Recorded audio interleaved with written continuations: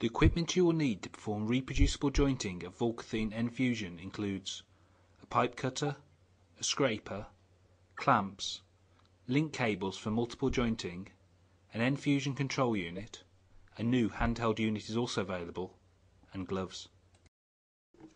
It's important to make sure the pipe is cut clean and square. A wheel cutter is best for this job. However, as an alternative, a carpenter's saw could be used, but this would create swarf. A saw is often used on larger diameter pipes.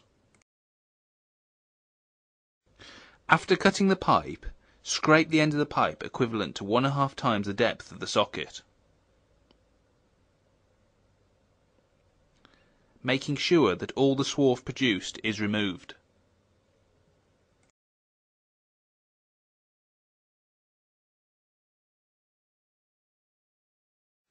Insert the pipe all the way to the stop at the bottom of the socket and mark on the pipe with a pencil.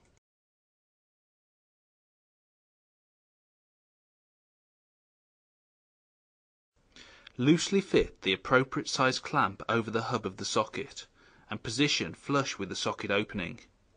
It is important to tighten the clamp around the hub of the socket so to achieve a homogeneous joint.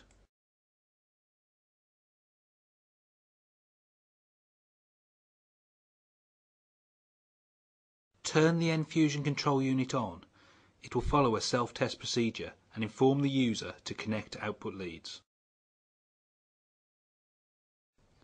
Connect both output leads to the fitting.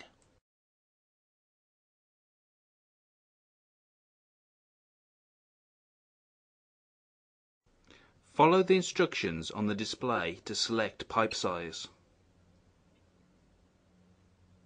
Using the select button, choose the size of pipe you are joining. When the correct pipe size is displayed, press the start button and the end fusion control unit will display the temperature and the welding time. The welding time is dependent on the ambient temperature. The end fusion unit will reduce the welding time when the temperature is above the normal temperature range and will increase the welding time when it is below. When completed, the end fusion control unit will emit an audible alarm and display the message, "Disconnect output lead." After a 30-second waiting time, so as to allow the joint to cool, gently disconnect the leads. Now leave the joint undisturbed for at least 5 minutes before removing the clamp.